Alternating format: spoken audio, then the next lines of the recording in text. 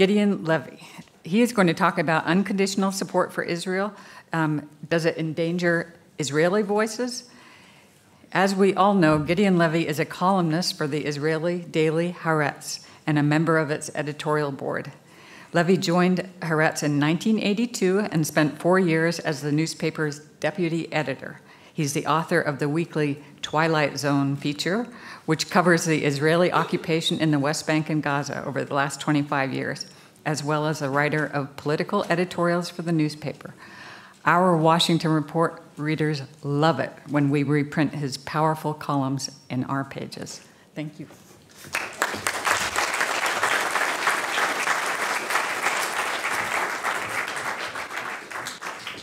Thank you very much. I think that Miko left me 2 spare minutes, so I'll be longer. Thank you very much for having me here today.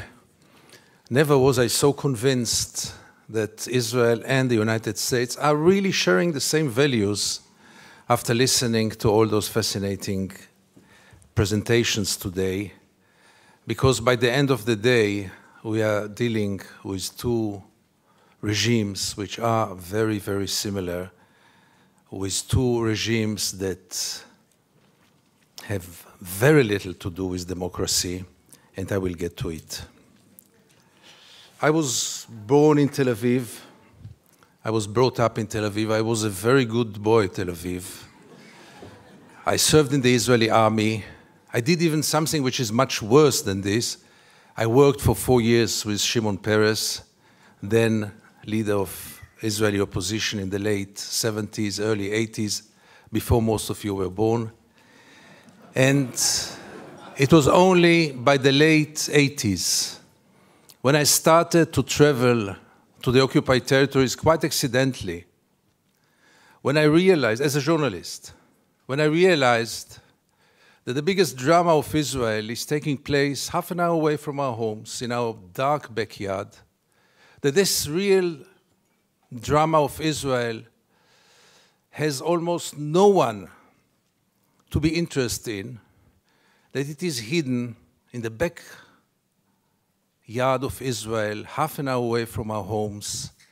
All those crimes are taking place, and we Israelis, most of us, if not all of us, do not want to know, do not know, and above all, do not care.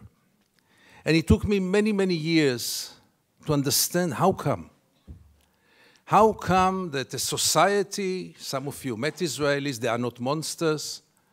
Every catastrophe in the world, the Israelis are always the first one to send rescue teams with field hospitals.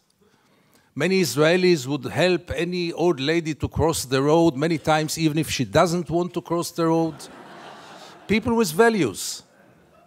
How come that this society lives for so many years with this drama in its backyard and feels so good about itself and has so little moral doubts, if at all? How is it possible?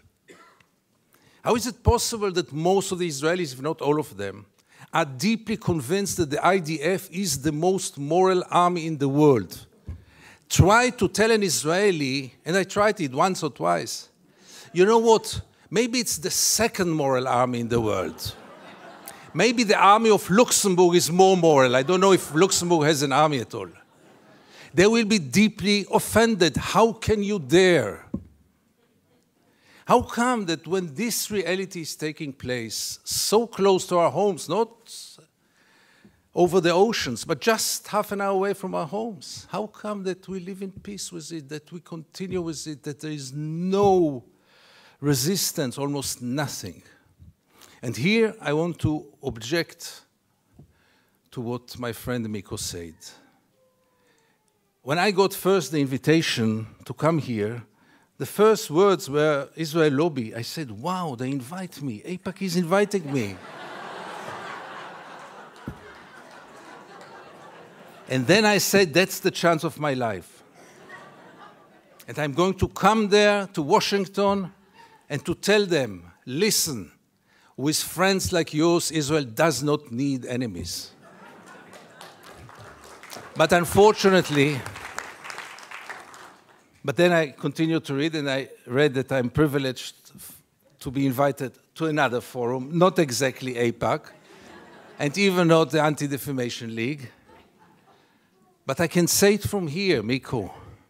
I think that we are dealing with a corrupting friendship. I think that if it wouldn't be the Israel lobby, Israel would have been today a better place to live in. Israel would have been a more just place. And I think that if it wouldn't be the Israel lobby, the United States would have been a better place and a more democratic place. But it's not for me to judge the American politics. And still, by the end of the day, we are dealing with an enigma, because nothing can really explain it. Nothing can explain how administration after administration, legislators after legislators, are going in the very same way, which contradicts American interest in so many cases, which contradicts international law, human rights, moral values, you name it. Can it be only this small group, as powerful as it is? Is it the full explanation? I doubt it, but that's for you to decide, not for us in Israel. But for us in Israel, or at least for me, it is very clear. Think about a relative of yours or a friend of yours who is, God forbid, a drug addict. There are two ways to deal with him. One is to supply him with money, and he will go and buy more drugs. He will be very grateful to you. He will appreciate you. He will tell you, you love me, you are my friend, you are my best friend. The other way is to send him to a rehabilitation center. He will be so mad at you. But what is real care? And what is real love? And what is real friendship? And does anyone in this hall have the slightest doubt that Israel is occupation addicted? But, and therefore for me, this conference here is so crucial and so important, because we have to face reality. And reality is that there is no chance for a change from within the Israeli society. No way. I'll try to explain why. But if this is the case, the only hope is for an international intervention. And the only hope is from this place, from Washington, from the United States, from the EU, only from there. Because the Israeli society is by far today too brainwashed. Life in Israel is by far too good. And Israel, let's face it, is a society which lives in denial, totally disconnected with reality. Would it be a private person? I would recommend either medications or hospitalization, because people who lose connection with reality might be very dangerous, either to themselves or to society.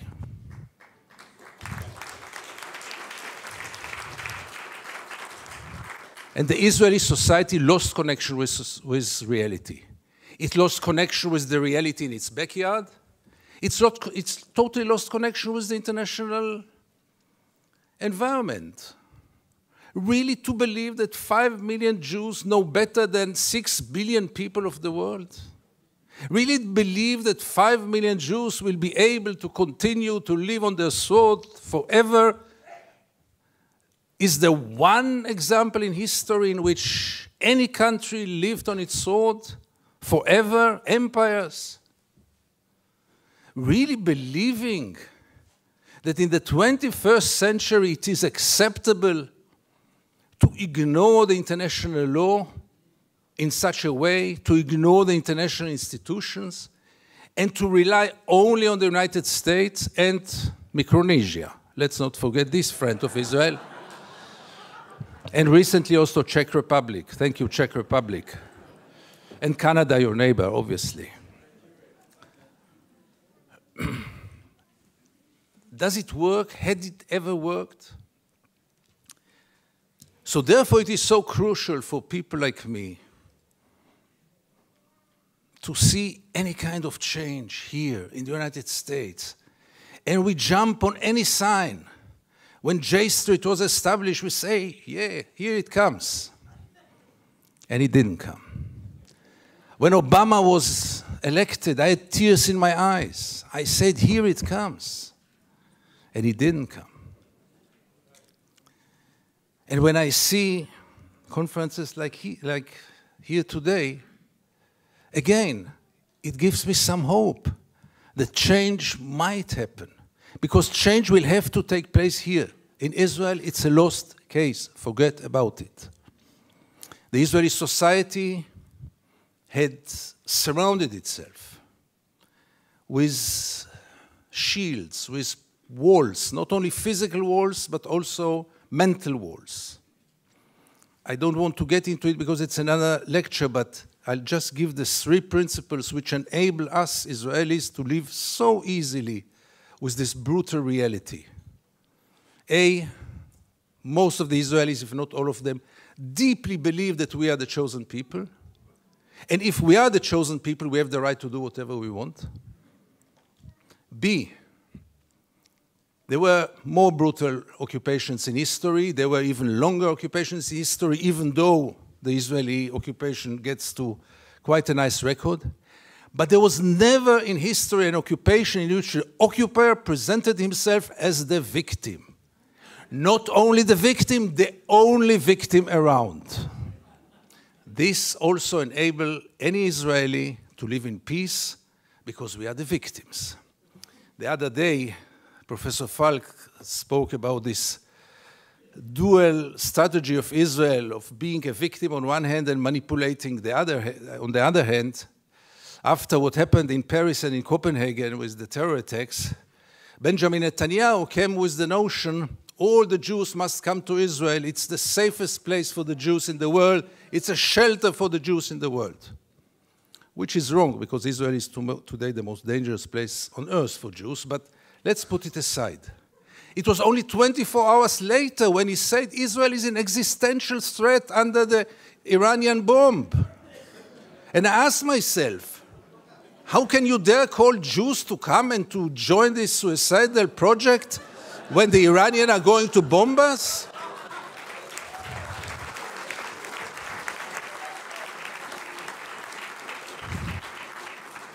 But in Israel, everything goes, and both declarations were accepted as the only truth. And here I get to the 3rd set of values which enable us Israelis to live in peace with the occupation. And this is maybe the most crucial one and the worst one. We say victimization, we say chosen people. When I say victimization, it goes without saying we have to mention the Holocaust and the unforgettable Mrs. Golda Meir that the American jury had exported to Israel. She said once, this unforgettable woman, that after the Holocaust, the Jews have the right to do whatever they want. But the 3rd set of values is the most dangerous one, and this is the systematic dehumanization of the Palestinians, which enable us, Israelis, to live in peace with everything. Because if they are not human beings like us, then there is not really a question of human rights. And if you scratch under the skin of almost every Israeli, you will find it there. Almost no one will treat the Palestinians as equal human beings like us. I once wrote that we treat the Palestinians like animals, and I got so many protest letters from animal rights organizations, rightly so. But by the end of the day, how many Israelis did ever try for a moment to put themselves in the place of the Palestinians for a moment, for one day? And I want to give you 2 examples which will demonstrate it. Many years ago, I interviewed then candidate for Prime Minister, Ehud Barak. And I asked him a question which I try to ask in any occasion. Mr. Barak, what would have happened if you would have been born Palestinian? And Barak gave me then the only honest answer he could give me. He said I would have joined a terror organization. What else would have he done? Would he become a poet? He doesn't know to write poems. Would he become a pianist? He's quite a bad pianist, and I doubt if he would have become a collaborator, because he is a fighter. And it became a scandal, because how can you dare to put Ehud Barak to think what would have happened if he would have become a Palestinian? And the second incident, briefly, Second Intifada, the city of Jenin, the most closed city in the West Bank, real total siege. I go out from Jenin, I come to the checkpoint, a Palestinian ambulance is parking there with the red lights. I stand after him, no cars can get out of Jenin in those days, no cars can get in, and I wait. The soldiers are playing backgammon in the tent. Usually I know myself, it's better that I don't get into a confrontation with the soldiers because it always ends up very badly. So I stayed in the car. But after 40 minutes, I couldn't take it. And I went out to the car, from the car. I went first to the Palestinian ambulance driver and I asked him, what's going on? He told me that's the routine. They let me wait 1 hour until they come and check the ambulance. And I couldn't take it anymore. And I went to the soldiers. It became a confrontation. But the question that I asked them, which really brought them to direct their weapons toward me, was one. What would have happened if your father would have been lying in this ambulance? This freaked them out. They lost control. How can I dare to compare between their father and the Palestinian in the ambulance?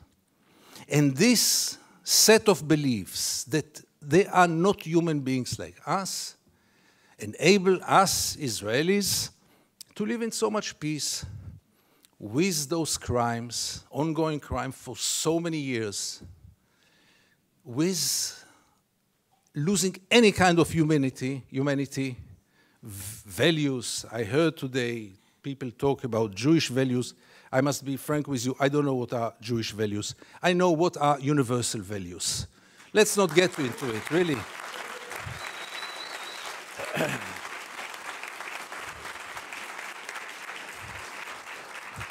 There are very clear universal values.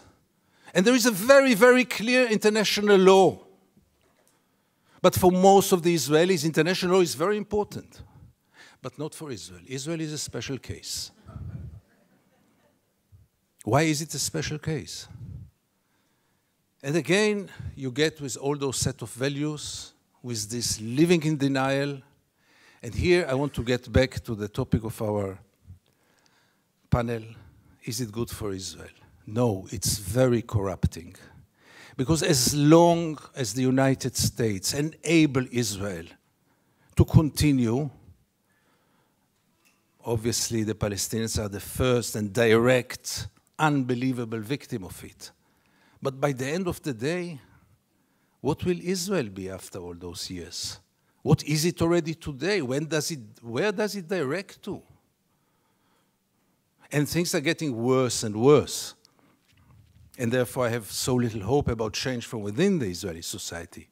Because things, as you might know, are going more and more to the nationalistic, militaristic, religious direction, with very little hope that change will come from within. Why would Israelis go for a change? What incentive? Why would they bother? Life is so good. You should have seen Israel in the days when Gaza was bombed, when the beaches were crowded, the helicopters were passing on their way to bomb Gaza. The Israeli TV hardly showed photos from there. Newspapers hardly wrote anything. I wrote one article about the responsibility of the pilots, and I needed to use bodyguards to get out of my home after this. The problem was, by the way, that the bodyguards were settlers, and they argued with me all day long until I saw that I'm much more secure without the bodyguards rather than with them. But the last war in Gaza, and this will be my final remarks, the last war in Gaza taught us also that Israel, which has 3 regimes today, maybe the only country, the only state in the world with 3 regimes, one for the Jews, one for the Arab citizens, and an apartheid regime in the West Bank and Gaza, one of the most brutal and cruel tyrannies in the world. But even for the facade, even for this democracy, which I always thought is a democracy for its Jewish citizens, I realized last summer that it is a democracy for its Jewish citizens, but only if they think like the majority. And therefore, and by this I want to conclude, I want to tell you all that few of us, very few, much too few, but few of us are looking to the West, Europe, and then United States, with a great hope, because we lost hope in Israel. Thank you very much.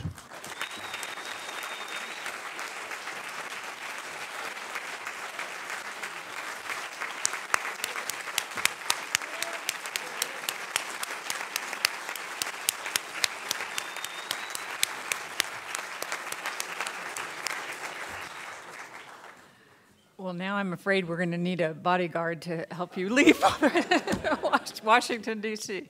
Thank you very much for your remarks.